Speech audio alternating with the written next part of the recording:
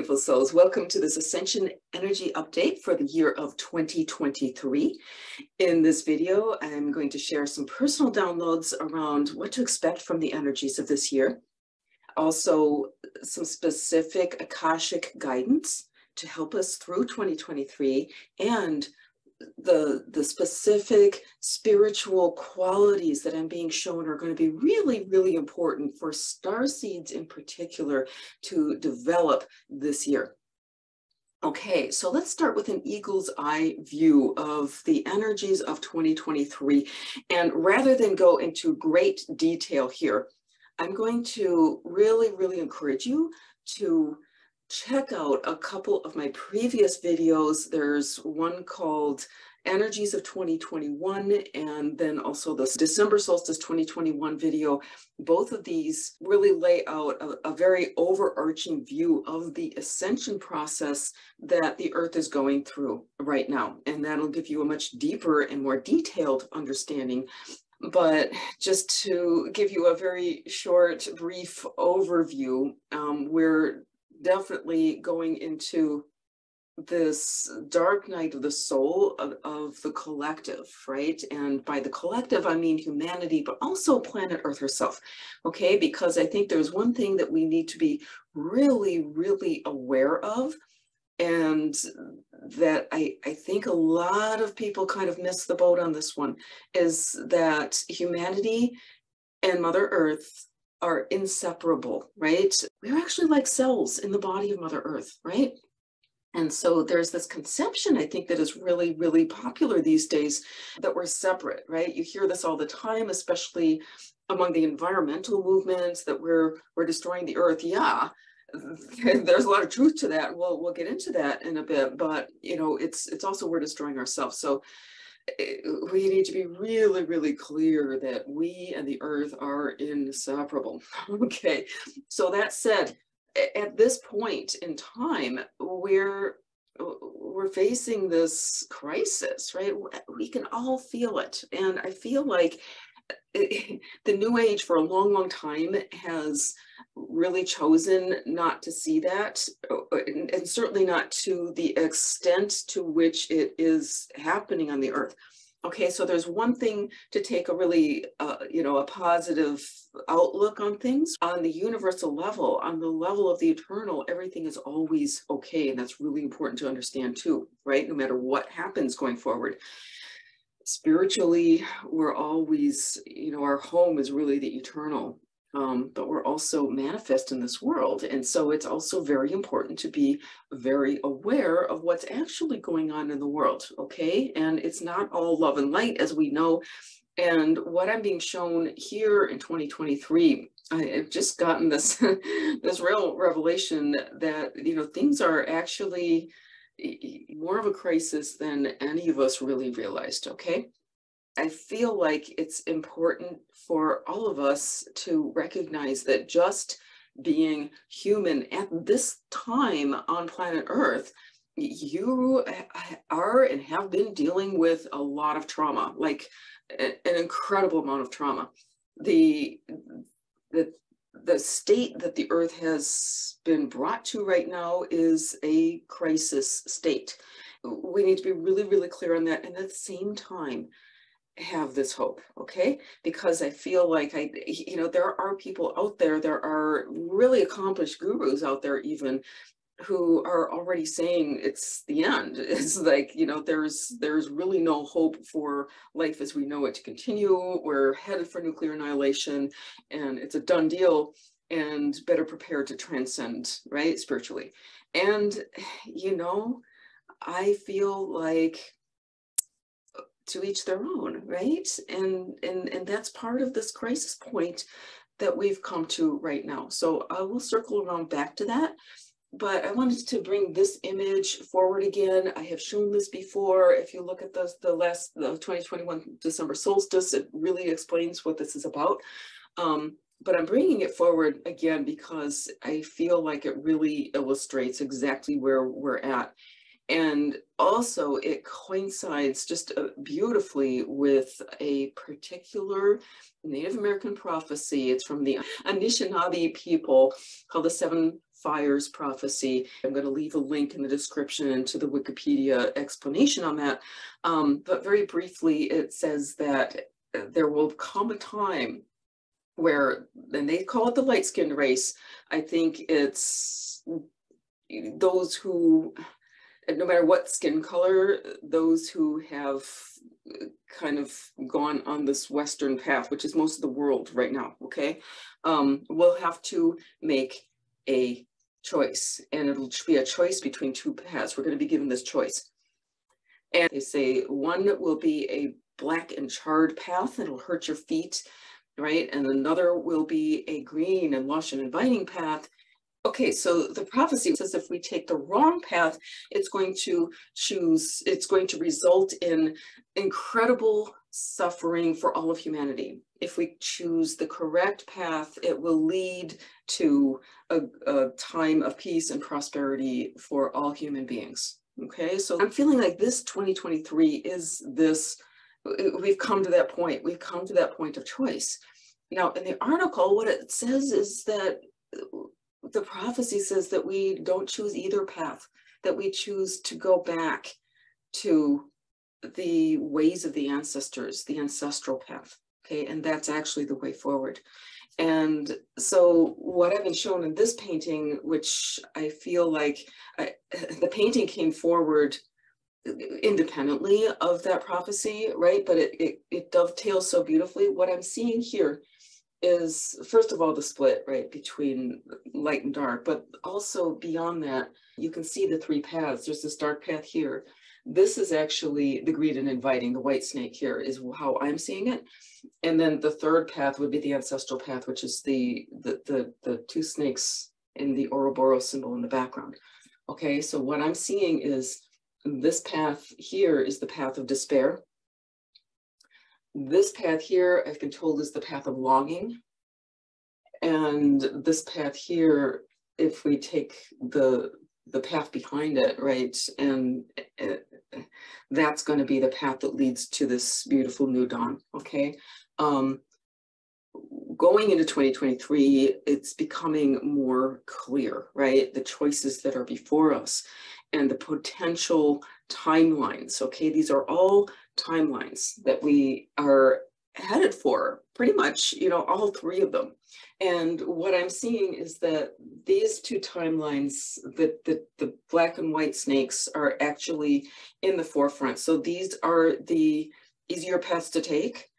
And they're the ones that if we continue without some kind of shift this year, especially, it's going to take one or both of these paths, right? And this would be the path of nuclear annihilation at this point, right? Because that's the path of real death and destruction that will be continuing the whole cycle and path of destruction, like the environmental destruction that we've seen, just the human rights travesties, enslavement, all this stuff, okay? That's going to inevitably, the end of that, if you follow that path to its logical end, it is a nuclear annihilation, okay? So that path is definitely active right now. We have to be aware of it. I feel that we have to really be able to look that in the face and say, hey, that, you know, we're on track for that. This other path here, the path of longing, what I'm seeing shaping up with that, that's the path of transhumanism. Okay, and so if we, you know, manage to avoid nuclear annihilation, the next step is transhumanism, right? And it's and there's a lot of reasons behind this. A lot of this has to do with the law of gender, right? But basically, the ancestral path, what that does is it maintains the integrity of the DNA, it maintains the integrity of life and the continuity of life. Okay, so basically we're looking at, you know, are we going to support the continuity of life, right? Or are we going to go and end up on a dead-end pathway? Okay, and this being, I'm really seeing this as transhumanism. It is the path of longing, right? Longing for life. And to me, this is the more dangerous of these two paths. And we're on both of these paths right now. way further along on these paths than I even realized until very, very recently, okay? So the reason the transhumanism is actually the more dangerous is because it does appear inviting, okay? And so moving forward, especially into 2023 and beyond, we're going to be shown, in fact, it's already well underway, right? We're going to be given lots and lots of choices, and in fact, a lot of them may actually and have been almost pretty much forced upon us, and that are pushing humanity into that transhumanism path, right? And what transhumanism is, it's merging man and machine, it's merging man and artificial intelligence, okay? And the reason that is, I feel, ultimately a dead end is because spiritually and the natural way that things evolve, right? We're meant to have the spirit and the mind and the body all working together. And that is the created world that is direct from the creator, right? The creator made us as human beings and gave us this ability to create, okay? That is one of the superpowers of the human being. But with that, we have free will choice, right? We can't be a creator being without free will. And so this is the crisis point, this is the test point. And this is what I'm being shown around this, is that this goes well beyond just humanity. And it is so important to understand, okay? And is that humans are part of the consciousness of the planet. We are the part that embodies and enacts that creative consciousness that is here to assist in bringing the consciousness of the entire planet to a higher level. And there's that spiritual principle, as above, so below, right? So we do it within our own selves, and as a critical mass of us attains that ability to transcend, the lower chakral drives and operate instead of from the fear center, to begin to operate from the heart, that enables the planet to also have a similar expansion of consciousness. And as the planet and others like her, okay, Gaia has brothers and sisters, as our planet and others like her are able to make that transition, it assists another higher level in the universe, okay? So this isn't just a question of will humanity survive, or even will the earth survive. It is part of the rising of consciousness of the entire universe, okay? So there's really more happening here than we tend to be aware of, okay? And so this is why I personally have a lot of hope, is that I really have seen that there are other beings out there that have made this transition. We feel them, they're our star family, right? And that I'm being shown that it's part of the maturation process of a planet, is seeding it with human consciousness. And then that human consciousness matures to a point where it comes to this testing point. This is a coming of age as well as a birthing, right? In the coming of age of humanity, there's an initiation, okay? And it's, can we pass the test of being able to handle our own creative ability? Or can we pass the test of being given free will and to use that free will in a way that is supportive of life, okay? Of life expanding consciousness. This is the test that we're in right now. This is the initiation that we're in. And to pass that initiation, that is going to be the birthing of the new golden age, right? But we got to pass through it. We got to pass through that portal first, that dark night of the soul portal. that's where we're at right now. I'm sure you've heard the stories of people who had, were in a really bad crash, or they were on the operating table or something, and they found themselves like they began to pass, right? And they come out of the body and they're taken to this place and they're given a choice, and they're told you can pass on and move on to the next life, or you can go back. Right? And of course, we don't hear from the people that choose to pass on, but those who choose to go back, they come back knowing that they're going to endure some pretty tremendous pain in order to heal from that and come out. Okay. And so, but there's one thing that always drives them back, and it's that sense of, I haven't finished my purpose here. I have not fulfilled my mission. I need to go back because there's work left to do. Okay. And so that's where I'm feeling we're at right now. We're at that point of choice. And there are many people on the planet that have chosen, right? Because it's an individual choice, and the aggregate of the individual choices is what makes that choice for humanity. Okay, so there can be multiple choices going on here, just as there are multiple pathways, just as all three of these pathways right now could be playing out. We could see these playing out over the next few years, all of them. Okay, I'm not saying it's going to be necessarily one or the other. Ultimately, in the long picture, one of these is going to win out. Okay, and that's why the choices made right now are really going to influence the big picture and which one actually wins out in the end. Okay, so there are many people on the planet right now who have elected, who are electing at the soul level to just be taken away, taken off. Okay, just get me out of here, beam me off the planet. I don't want to be here, right? And realize that all death is part of a cycle, right? It's this law of rhythm and the law of cycles. And so it's important right now to not be afraid of death. We'll circle around back to that as well. Okay. And to recognize that those who choose to pass, that is their sole choice. And we need to really be clear on that. Right.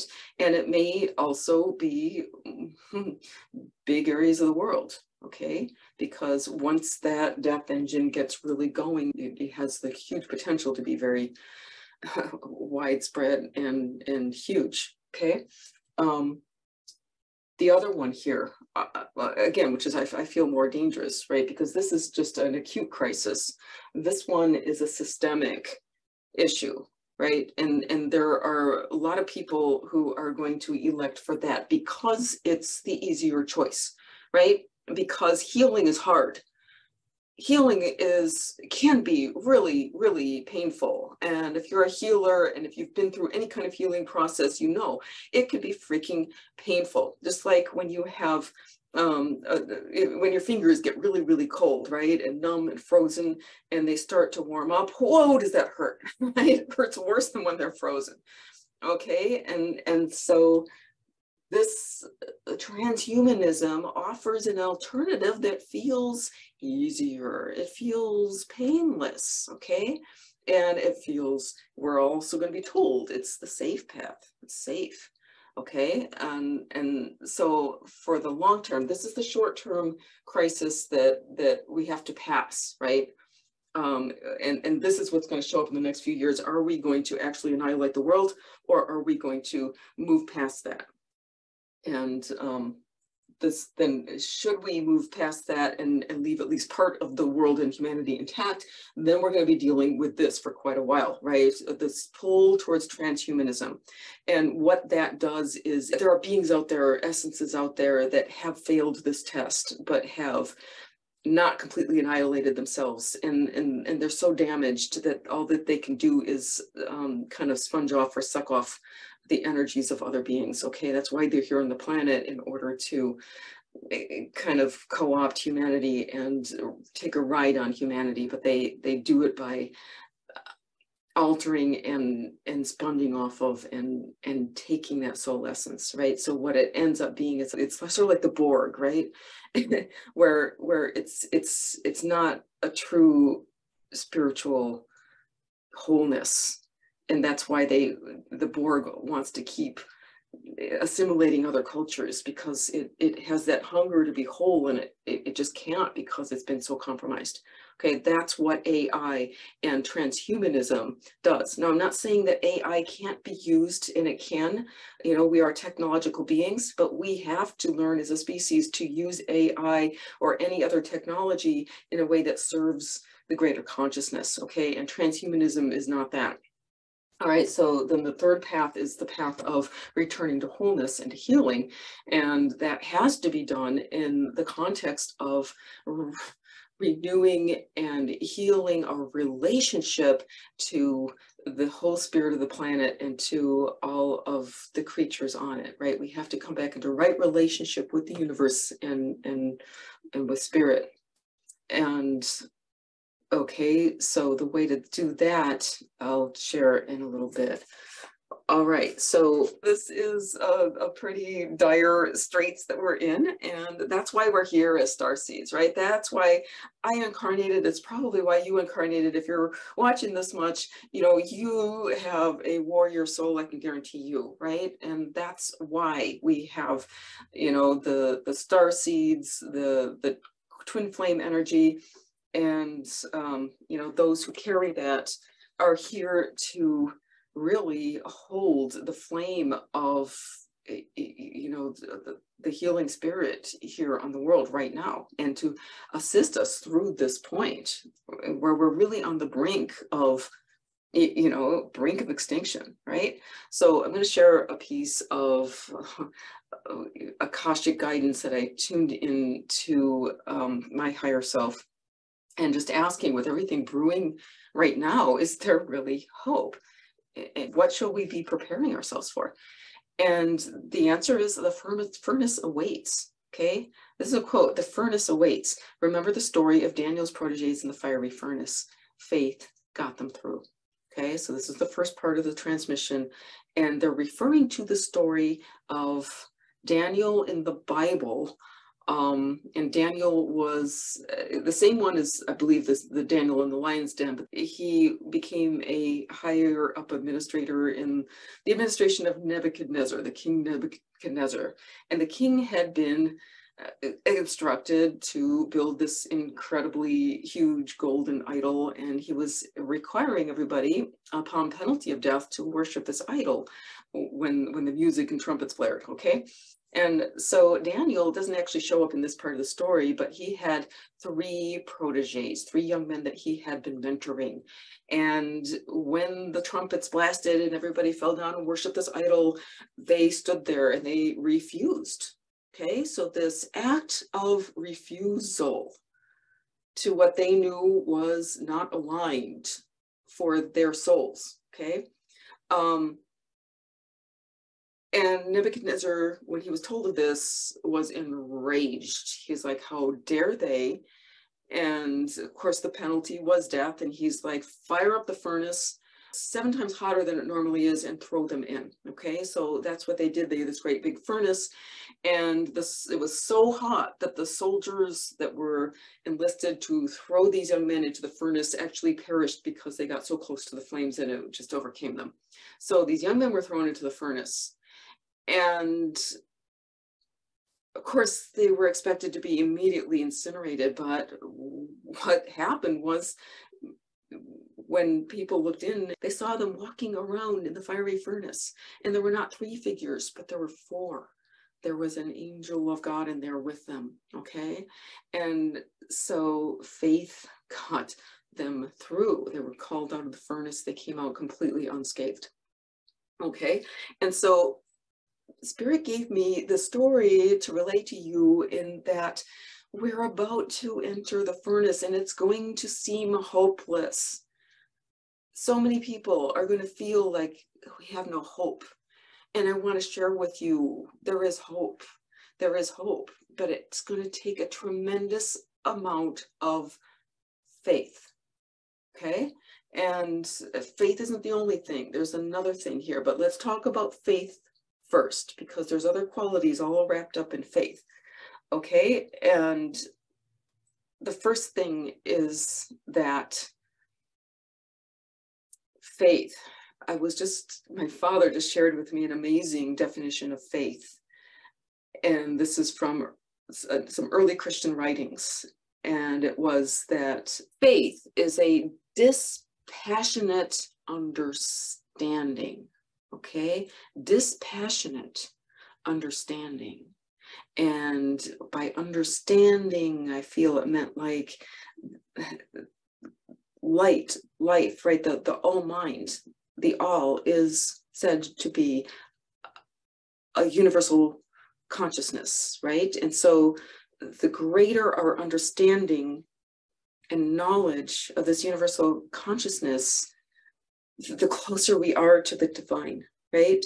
And so faith is a combination of that understanding and a mastery of the lower emotions, dispassionate. Okay, so critically important right now to understand the emotional field and work with the lower emotional field. This is the sacral center. Okay, sacral center right now is critical.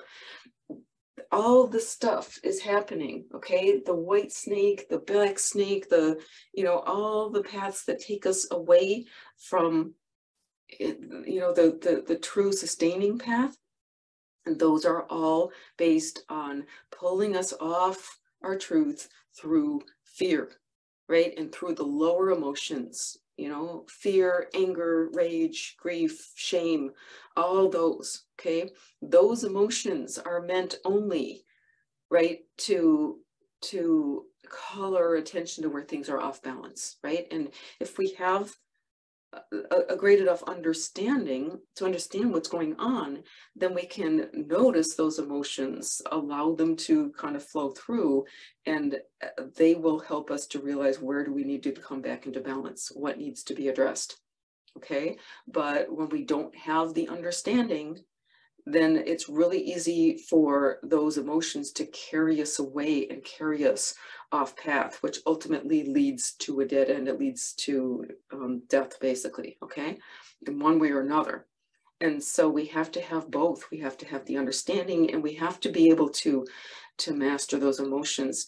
And by master the emotions, like I said, letting them flow through, being aware of them, and then bringing yourself back into the heart, okay, and into that field of knowledge, because the heart here is the higher emotional center. We need the emotions because they're what trigger actions and to help us to actually take the actions that need to be taken, right? But when we can move from the lower emotional center into the heart, that's a critical part of faith, and that's actually the act of love and unconditional love. There are lots of different kinds of love. Okay, so a lot of what people think of as love is what's known as eros.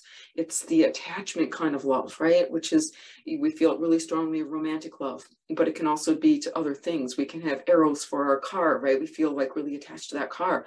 And that is a lower emotional expression of love, right? But when we rise into the heart, we can access a type of love called agape, right? Which is this beautiful God consciousness kind of love.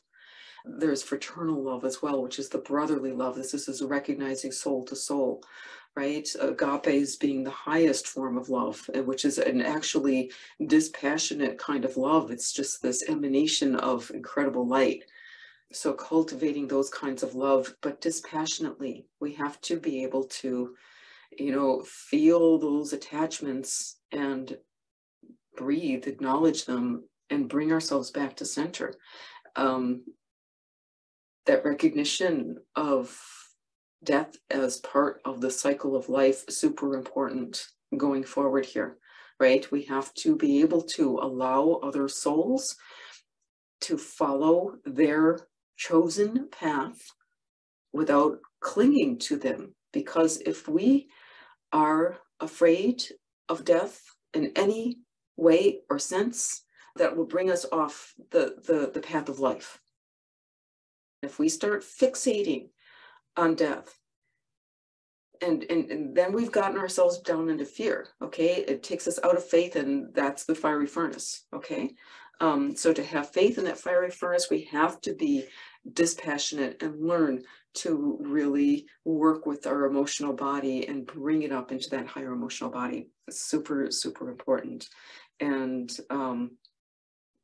that is also this power of unconditional love, because what I said I'd circle around to is that by choosing the path of life, even though at this point it's going to be difficult, it's going to be a healing process, and it's probably going to be painful, but we have to recognize that if you do choose the path of life, that is an act of devotion beyond yourself and beyond even humanity. It's an act of service to our beautiful Mother Earth and to the greater universe. That is this ultimate act of love, because somebody who is at that choice point where they've had that accident and they choose to go back, it's inevitably, I haven't fulfilled my purpose, and my purpose is so connected with love. A lot of times it's their family. They need to go back because they have young children, right? Or they have to fulfill that mission of their family. Or sometimes it's I'm meant to go back and take this experience and share it, and share this message of there's something beyond, there's something more than just us, okay? Because that's what this is about. There's something more than just us, and that we're here to serve life, okay, as humanity. And all right, so faith and love and hope. And the greatest of these is love, right? Okay, and then finally, there's a little bit more to this Akashic message, and that is, I'm just going to quote here, there is power in story. The stories you tell yourself are not just to pass the time away, they are incantations, they are magic. The act of storytelling is an act of magic. A story becomes an anchor and a scaffold for the will to climb. Story becomes truth, especially when it is repeated often.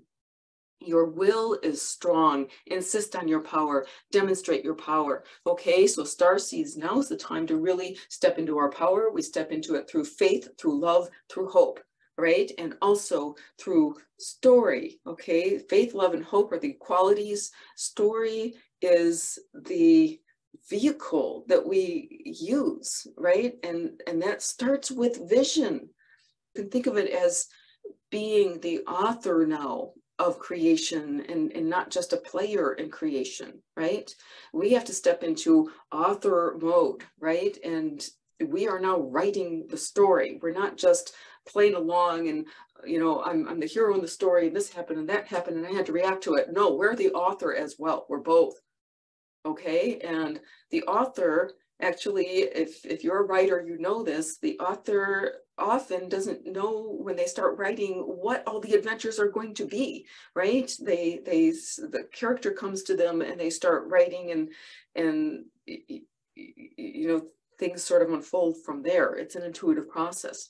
But one thing that usually will be true is that the author will have an idea of, and especially if it's a hero, right, that the hero will be victorious in the end, right?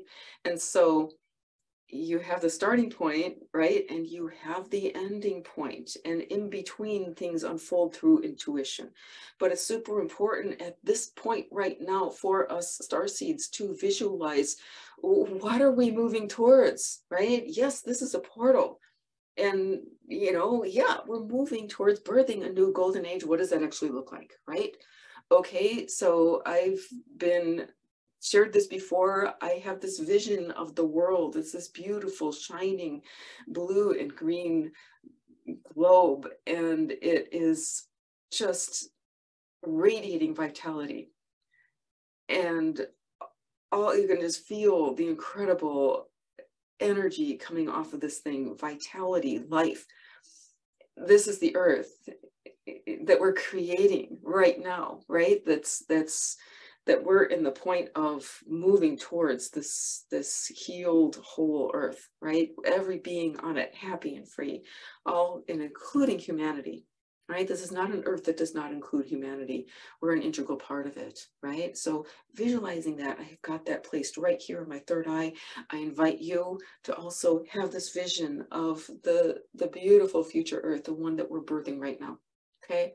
So story, and the story will unfold according to the strength of our vision and our faith and our will, okay? So vision, super important. Holding that love essence and the faith is super important. And then the third thing is cultivating our knowledge and our wisdom, right? Because that is a large part of what has been lost, what we've been blinded to over the past millennia is the knowledge and the wisdom. And that is actually the ancestral knowledge and wisdom. We have it in our DNA, right? If you've had any of that gnosis, that you get the downloads, right? You get the intuition. We have that within us. It's in our DNA. That's why the DNA is so important. That's why it's being co-opted into transhumanism, right? But we need to really protect that because it is part of this whole ability to support life and the continuity of life, right? But we have that knowledge within us, but it's also passed down through us through the ancestral teachings. And that is so super important. So many of these teachings have been lost. But this is the time, if ever there was, to return to those ancestral teachings and to begin to relearn those, because and I'm talking the really, really indigenous, native, very ancient ancestral teachings tell us how to live, okay? And how the world works. The Hermetic principles being part of that. The Hermetic principles really explain how the universe works spiritually, but the ancestral knowledge tells us how to live in a way that's harmonious and within those laws, right? How to be a lawful, how to be human, right? So finding whatever is left of the ancestral wisdom and knowledge and beginning to really not just learn about it, but live it. That is the path that we have to take in order to get to this point of, the path of healing. It won't be easy. It won't be easy. And, it is a choice. But I believe in my heart, I believe so strongly, and I have to believe, right? This is my personal path. I've been told multiple times, you're here for the reconstruction, right? And so that just builds my faith in that I wouldn't be here and I wouldn't be told I'm here for the reconstruction if the reconstruction wasn't possible. Okay, so as much as this Armageddon is a path that we're hurtling along right now, I absolutely have hope and faith that we can overcome that we can bypass that danger. I also have hope and faith that we can step aside from this transhuman path as well, or at least a critical amount of us to reclaim life on Earth here and bring us into a higher dimension on the planet. I absolutely have faith that we can do it. If you do too, please put that in the comment below. And I invite you to really develop your personal vision of the new Earth that we're building. I feel like that is a super, super important part of what we're here to do, is really envision. It's finding the new home. It's finding home, right? And if you would like some assistance with that, if you would like to gather together with like-minded souls to work on that vision, I will be offering a free workshop later this month. I'll be sharing a technique to help you to create your vision for 2023, as well as the overarching vision for what, the new Earth as well. That link is below, and you can just sign up for that if you're interested. And then I wish you a wonderful new year. happy 2023, and remember, you were born to be free.